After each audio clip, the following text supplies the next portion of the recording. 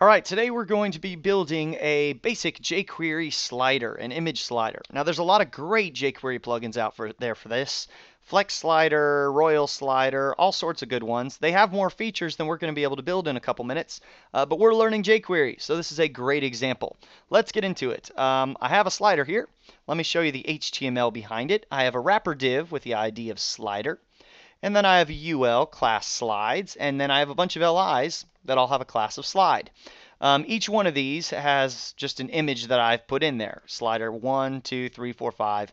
And then I finished it with my first one as well. They're going to be sliding to the left, and I want the first one to be able to slide onto the screen at the very end. We'll see what that means in a minute. So here's the CSS driving it. The slider wrapper has a width of 720, and any overflow is hidden. And then all the slides are going left to right all the way out. So the slides UL has a width of 6,000 pixels, and then all the slides float left. So basically what you're seeing here, as I can show you, is if I were to make the margin left, negative 100 pixels, there you go. So as the UL, the UL slides to the left with a negative margin, it's going to move there until we run out of slides. And so basically all our JavaScript needs to do is move this UL back and forth. So that's the basics. Oh yeah, and then when it gets to the end here, let me go back up here. When it gets to the end, we need to somehow know that we are on the last slide, and then boom, go to margin 0. And the user won't even notice it because it's the exact same slide. So we need to go back to margin 0 when we hit the last slide. So let's get into the code. One piece of code you'll need to know in JavaScript that if you don't know how to do it yet is set interval. Set interval takes two things. It takes a function and then it takes a time frame, like let's say 1,000 milliseconds, which is 1 second, and every 1,000 milliseconds it will fire this function. So as an example, I can do this. I can go every 1,000 milliseconds we're going to log the date, new date. There you go. And so you'll notice here in the console it's going to log the new date, going up 1 second every time. Another thing you can do with set interval is you can save its value, my interval equals that interval. So now if I save that, it's going to start over again. And now I can go clear interval, my interval. Give it the one you want to clear, and it stops it. So that's kind of, we don't want it to automatically run forever. We want to have the ability to start it and stop it. So we're going to save our interval. And then we need to use jQuery to animate this slider. And how you do that is you do, I'll show you over here. You do jQuery selector dot animate. And then you're going to give it an object, which is all the CSS properties and what you want to animate them to. You can animate more than one thing at a time, but in our case, we're just doing margin left. A time frame again, like how many milliseconds, and then a callback, which is if you want it to do something after the animation is complete. The callback function will be there. So we can just go slider slides, animate, margin left, to, let's make it negative 720. And then I'll give it, let's do that over the course of 1 second. There you go. So now it just went to my second slide. I can also do negative, if I make it a string, I can go negative equals 720. And it's not going to go to negative 720. It's going to keep minusing 720 every time I run that. So now it's going to keep minusing 720, keep minusing 720. Or I can just actually go to minus 720, which is slide number 2.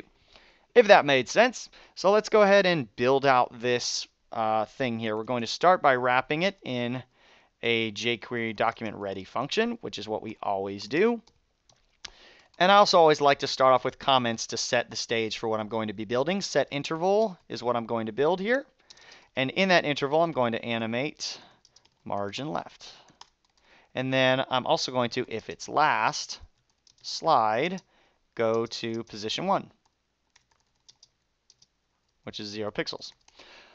And then I also want to add another feature. I want to listen for mouse enter and pause. So if you hover over the slider, I want it to pause. And while I'm looking at that slide, and then resume on mouse leave. So when I leave, I want it to start sliding again. So that's basically what my slider is going to be. Let's start building this out. Set interval, and let's make it run every 3 seconds. And every 3 seconds, I'm going to go slider, slider slides.animate. Just what I showed you before. Margin left is going to go negative equals 720 pixels, because I don't just want to go to negative 720 pixels. I want to keep subtracting 720 every time. And let's slide for about 1 second when we do that. There we go. Let's actually save, refresh, and now we should be sliding every 3 seconds. Yeah, over the course of a second. Feels good, feels good. But this is just going to keep going forever. Once we get to slide 7, it doesn't know you're there. It just keeps sliding. So now we need to get a little bit smarter. If it's the last slide, go to position 1. One thing I'm going to do here is I'm going to start, I don't like that all these configuration options are kind of scattered throughout the code. That's kind of a bad idea. So I'm going to start moving things up here. I'm going to go width equals 720, which is the width of our slides, which is set in the CSS. It's 720. The slides are all 720. I'm going to go there animation speed equals 1,000. And then var pause equals 3,000. So now I'm going to make this pause. There we go. Animation speed. And I will just go negative 720 plus width. So that basically is the same as saying negative equals 720, except for now I'm just storing my 720 up here. So if at any point in time I want to change the configuration, it's all in one place. You'll notice the colors are starting to look a little different now. All my yellows are up here. And there's not very many yellows down here. That's a good sign. That means all my configuration, all the things of the same type tend to be in the same place. Not all code ends up looking this way, but this is definitely a good sign. Another thing I want to do too,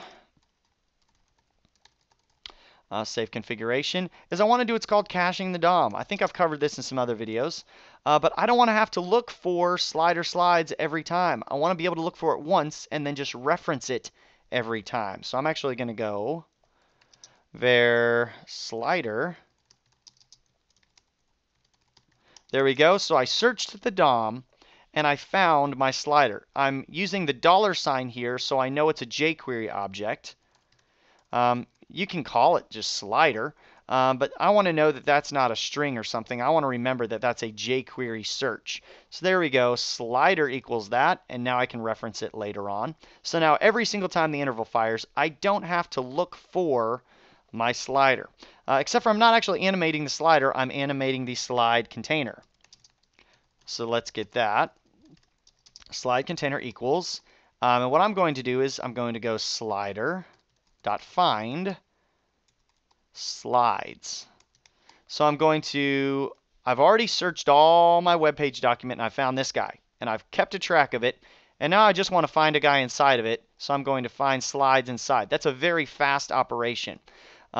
So now once again you'll noticing I've only done my jQuery selector once, so this is going to be a very fast and high performance piece of code. And then I want to go, let's go slides as well, equals slide container.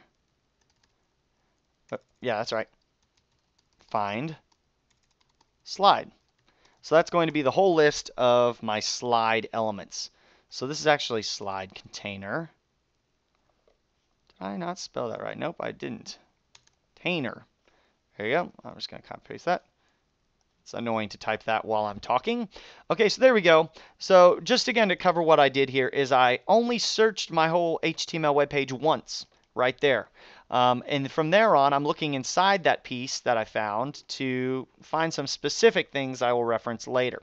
So now every time it has to do the animation, it just goes boom. I already know where that is. I'm going to find it and animate it. It's a much faster piece of code. So now what I need to do is I need to start checking afterwards to see if I'm on the last slide or not. What I will do here is I'm going to add a callback. Remember I said the third thing you can pass to animate is a callback. So once the animation is done, I want to check if I'm on the last slide. If I am on the last slide, I go to the first slide. So if, and I'm going to do this, let's do this. Let's go plus plus, or current slide. Wait, I didn't save current slide here. Current slide equals 1. I always want to start on slide 1. So I'm going to go current slide plus plus. So I'm boosting that up. So the first time it's going to turn it to 2, then 3, then 4. Every time I plus plus that, it's just going to go up one number. If current slide equals slides.length. So if current slide is, if we're on the last one, current slide will be 1, 2, 3, 4, 5, 6. And then if that is the same as my length, which is the count, so if I can show you that, there's slide. If I do slide.length, then it's going to be 6. There are 6 slide elements on my page. So if current slide is the same as slide length, then we want to make current slide equals 1. We want to make sure that goes back to 1. And then we're going to go slide container. Just CSS. We're not going to animate this time. We want it to happen immediately, and we want it to happen behind the scenes. We want to make the margin left 0. Okay, so every time we animate, we bump up our number of our current slide. If it now equals our slide's length, then we're going to go back to number 1. That should work. Let's check it out. And I'm going to set our pause to 1 second, so this should happen faster. Uh-oh, slide contain connature is not found. Right, because I can't spell. There we go, slide container. Slide connature is still not found. What the heck? Cannot type. Yep. There we go. All right, so here we go. We're sliding through every 1 second, and then we should know here. Nice. Okay, so once we got to the last one, we realized that we were on the last one, and we set this back to 1, and then we went to margin left 0. Great.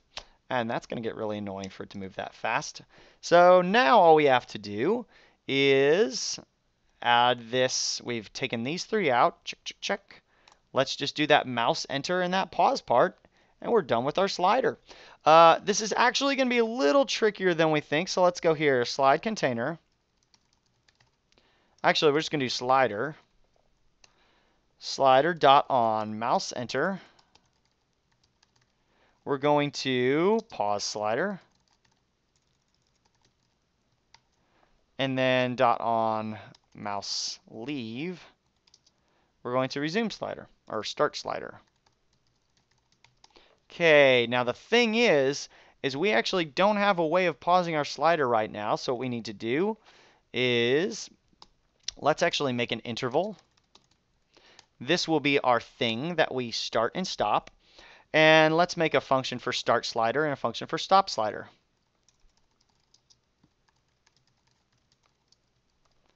So now I'm going to put this set interval within my start slider function. Interval equals set interval. Okay, so now whenever I click start slider, it's going to store my interval in this guy. I had to define this outside of my function, because if I did var interval in here instead, I can't access that interval anywhere outside of the function. It's kind of within what's called the scope. Interval only exists within this function, so now I can't talk to it from outside. So what I had to do is I had to define interval here.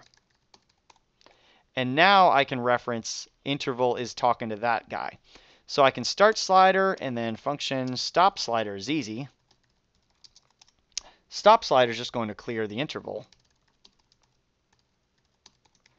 And that's why I had to define interval outside of my function, because I have to be able to clear it. And I can show you in a little bit why that wouldn't work the other way. So now we go, I have my, oh, I called it pause slider, didn't it? Well, we're going to call this pause slider then. I'll just call it stop. So now when I mouse enter over slider, it's going to stop it. And when I mouse leave, it's going to start it. And guess what? When I stop it and it refreshes, when I save it and it refreshes, nothing happens, because start slider is never being called. So I need to, at the very end of all things, just start my slider. Now it should work. Great. So it's sliding. Excellent. Now if I hover, it should stop sliding. Of course, I'll probably need to click on this. Okay, if I hover, there you go. It stopped. And now if I mouse leave, of course I just called it Mo's leave. Okay, let's try this again. It's paused. Let's pause it. Make sure it's paused. It is paused. Let's hover. And it should start up again. Excellent. So let's just once again cover what we did to make sure it's not super confusing. And I'm going to just, I don't know what I'm going to do with you. I'm going to just comment you out so that thing doesn't slide all day. All right. So we made a function start slider, stop slider. So that way we could say on mouse enter, we're going to stop slider. On mouse leave, we're going to start slider. And then we define this interval thing here. Let me go, just for your learning about JavaScript, if we did interval here, we just made interval a new variable, but it's only going to stay within my function. So stop slider will not work because when I hit clear interval, it's not going to know where to find interval. A function only has access to the variables inside of it and the variables up one level, which are all these guys. It's not going to have access to variables defined inside of another function. Here, let me show you this in operation right here. So I'm going to save, and I'm going to hover. Interval is not defined, it says, because it doesn't know what to do. So when I try to stop the slider, it can't find interval. And so there's your problem. So we're just going to go var interval. We're just going to define it and not give it any kind of value whatsoever. And now everybody else can talk to it. We can put values into it, and we can mess with the values that are there. So there you go. That's how to build a jQuery slider. Hope it made sense. Feel free to watch it again. Drop me some comments if there are things that don't make sense. Have yourself a great day.